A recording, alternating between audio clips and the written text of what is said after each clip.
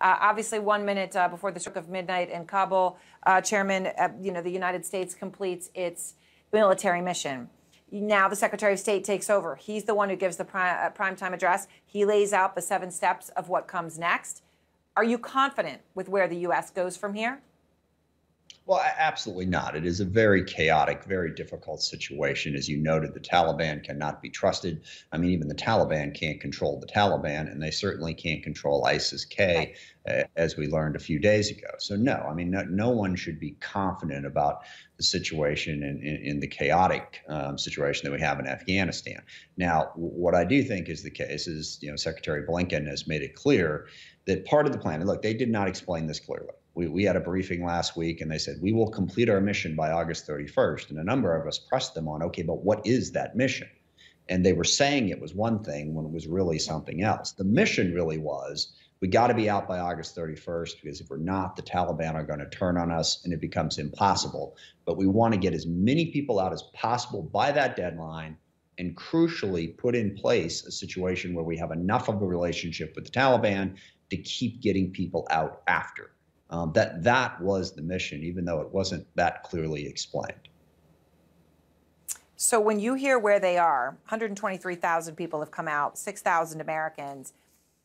He laid out that the Americans remaining are in complicated situations. Many of them have been there a long time, have family ties. But he says fewer than 200, closer to 100. Did that number surprise you with how low it was, how high it was?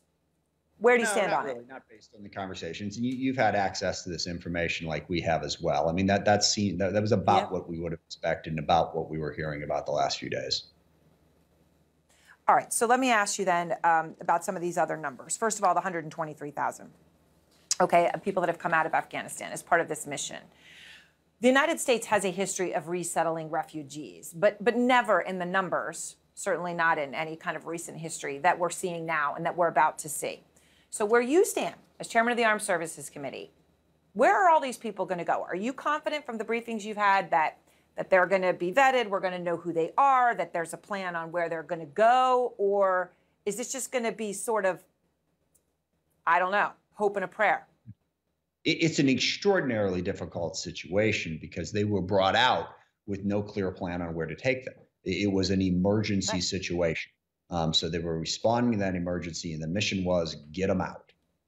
We'll worry about the details later. So yeah, no, it is chaotic and it's difficult. I mean, right now, as I understand it, in Qatar, where we have a fair number of these people, I mean, they're struggling just to make sure that they get enough food and water to take care of them. So this is a plan that is going to have to be developed from this point forward. It's going to be difficult to care for these people. We do have other nations that have agreed to take some of the refugees. I think we can work it out, but it's going to take a lot of work and a lot of international cooperation. Yeah, I mean, in a sense, it seems like it's just the beginning of something really huge, and people, it hasn't really sunk in. But let me ask you about one other thing in your role as chairman of Armed Services. So General McKenzie today said the United States, in this final day, right, till 1 minute before midnight, removed or demilitarized weapons or equipment that were at the airport at Kabul. But of course, we do know that sort of in the chaos and unexpected, end of the Afghan government, a lot of things were left behind that they didn't think they were going to leave behind. Helicopters, guns, ammunition, all sorts of things in the hands of the Taliban.